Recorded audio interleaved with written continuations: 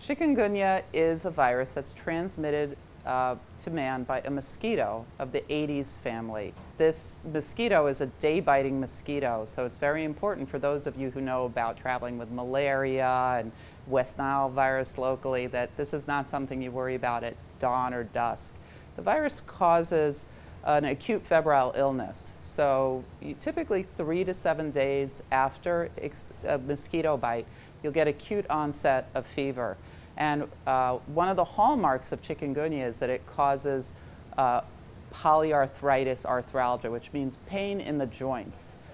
Sometimes there's actually swelling of the joints, and the joints that are most typically affected are in the hands and feet, although it could be anywhere.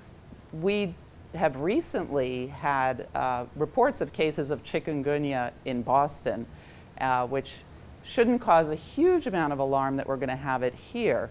But people are coming back from areas for which chikungunya is now endemic.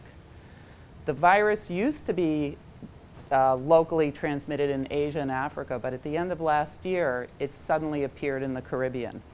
People get infected in the Caribbean in places like St. Martin, Puerto Rico, Guadeloupe, and then they don't get sick until they came back from their vacation, if they're lucky.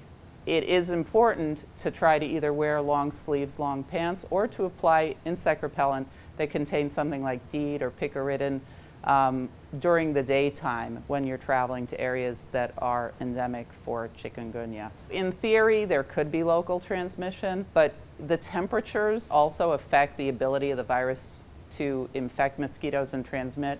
So it's probably not very likely that in a place like Massachusetts that we'll see it get established. However, Texas, Florida, that area is definitely at risk. And a related mosquito, another mosquito-borne virus called dengue has already established itself in those areas. So chikungunya is a threat to the United States.